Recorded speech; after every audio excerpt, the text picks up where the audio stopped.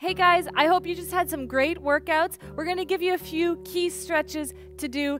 You can do these anytime you want, whenever you feel like you need a good stretch. Just make sure you're warm first or you just came from a workout, and then you can go ahead and do this set of stretches. So the first one is really nice, simple. You're going to pull one quad in, keeping your chest up nice and tall, just stretching through the quad. Exhaling here. Whatever workout you just had, or if you're just wanting to get a good stretch in, this is really nice. Just keep breathing. Nice deep exhale. Important to exhale while you're stretching. Good. Let's switch sides. So the other quad pulling in, keeping the hips nice and level and the chest up tall. We're going to hold each stretch about 20 seconds on each side. If you need more time, you're welcome to take it. All right, next stretch. We're going to come into a nice lunge position. So I want 1 foot forward, knees in line with the toes, lunging forward. You're going to feel the first part of this stretch in your hip flexor and the front part of your quad. So you're pushing forward through that part, open up through the chest. Hold for a few seconds. And then you're going to bend that back knee just a little bit. And you're going to start to feel it a little more through your calf in the back leg. Really nice. All right, let's switch sides. Other foot back, pressing forward, opening up through the hip flexor first, front part of the quad, chest is up tall. And then when you're ready, you slight bend in the knee just to feel it a little bit more through the calf. Really nice. Exhaling here. Deepening the stretch a little bit as you exhale. Good. All right, next stretch. We're going to come open up through the chest, so bringing the hands behind your body, interlacing the fingers and opening up through the chest. Slight tilt up with the chin. Just open up through the chest. Exhale. And then we reverse this, rounding through the back, interlacing the fingers forward, stretching through the shoulder blades. Nice round back. Yes, good. All right, we're also going to stretch the side bodies. So opening up through the side, stretching through your ribs. Just nice, reaching over through the side, lateral stretch. And then switch sides. Exhale. Yes, good. All right, continuing with our arm stretches, bringing your tricep up and over, pulling down on your elbow as you do this, just keeping your chest up tall.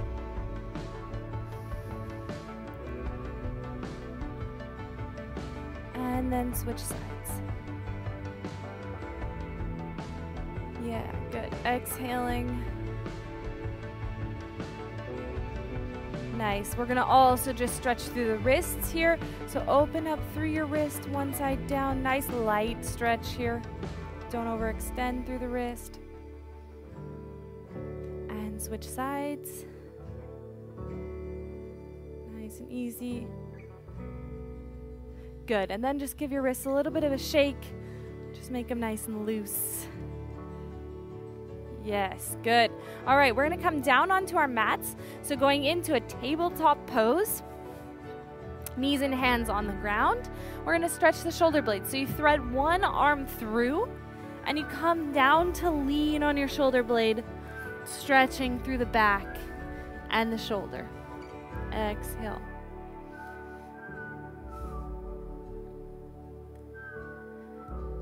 And go ahead and switch sides. Threading through. Exhale. Nice light stretch through the shoulder and the back of the body. Good. Coming back up. In case you just did any of our core workouts, you can come down onto your stomach, hands in by the side, and then pushing up, stretching through the stomach, the front body. Exhaling.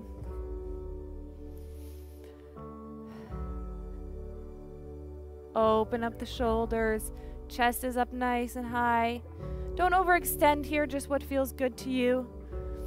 And then come onto your knees and slide all the way back into a yoga pose, child's pose. So you're stretching your fingers forward. You can feel this through your shoulders, through the back, upper part of your shoulder blades.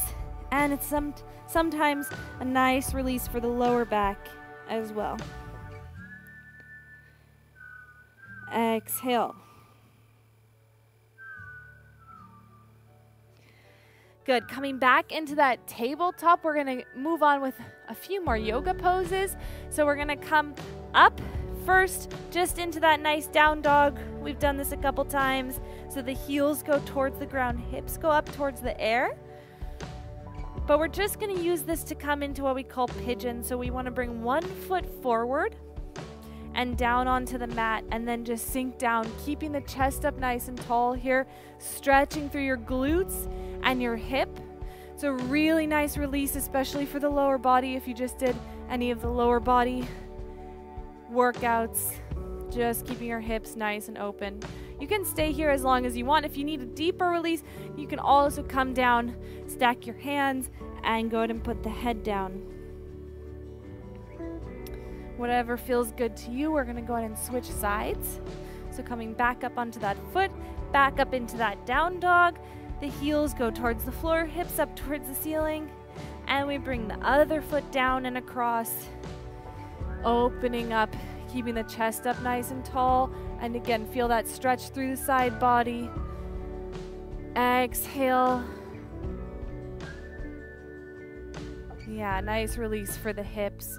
If you want, again, you can come down, putting the hands down, bringing the head down, and you get just even a little more stretch. Exhale, release. Releasing through the hips. Really nice. All right, last one. We're going to go ahead and stand all the way back up.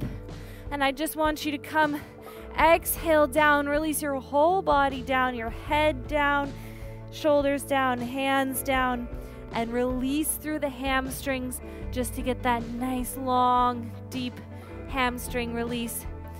If you want here, you can grab your elbows. Exhale. Just let yourself hang down. And when you release your elbows, you're often a little bit farther released down. Really good long hamstring release. And when you're ready, come on up nice and slow. Thanks so much for joining us. I really enjoyed it. Hope you like this nice stretch here at the end. And check out some of the other workout videos if you're interested. All right, see you later.